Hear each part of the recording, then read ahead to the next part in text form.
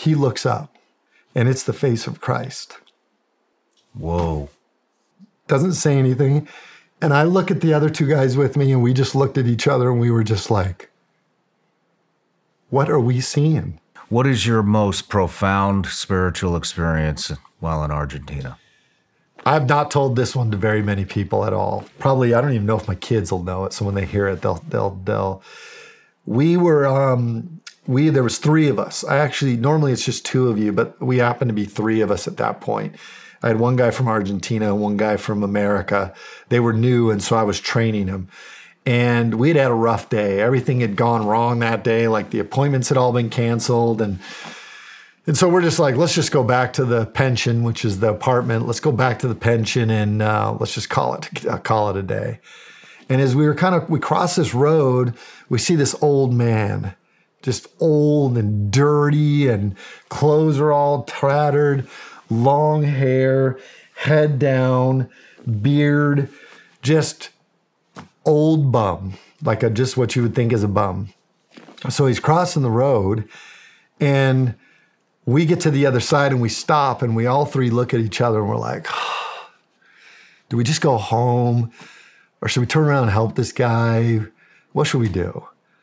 And so finally we said, let's just go help this guy. So by the time we crossed back across the street, he was trying to get up over the curb and he started to fall. And we got there just in time and we catch him. And so we kept asking him, where are you going? And he was just kind of mumbling.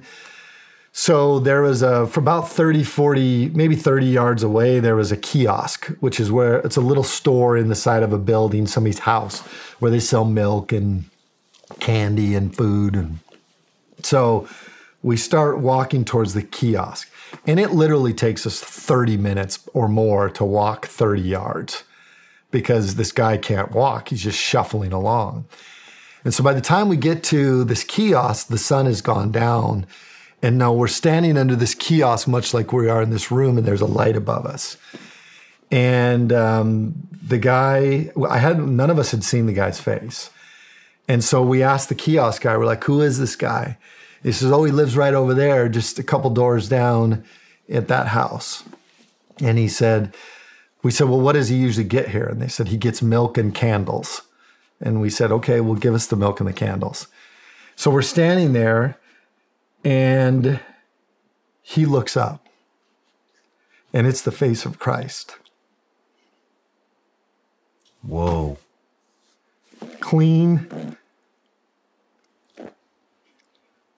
clear, doesn't say anything. And I look at the other two guys with me, and we just looked at each other, and we were just like, what are we seeing? He put his head back down, and we never saw his face again. We took him, we got his candle, we got his milk, and we're freaked out at this point because we're just thinking, well, what did we just go through? I mean, he just locked eyes with me, just looked up, looked at me like this, and looked back down. So we walked this guy over, we put him in this little, we walked through this gate, and in this room was a little storage closet. And this is where he lives. It was no bigger than he had a chair in the storage closet, a bunch of junk behind him. He had a table with old candles, and we put his milk on his table and his candles. And on the way there, he's like, who are you? We just said, we're just angels from our Lord taking you home. So 2 days later, we show back up. We're knocking on the door, nothing. We asked these kids out playing. We're like, hey, where's the guy that lives here? And they said, oh, he died 2 nights ago.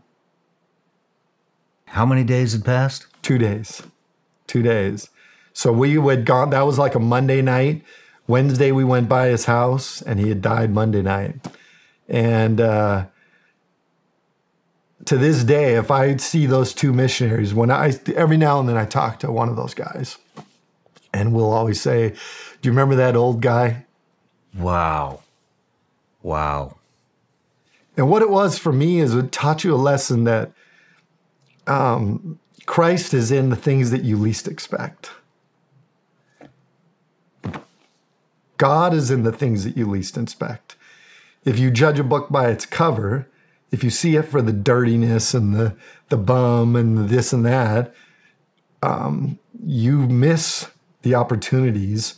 You miss where Christ truly is.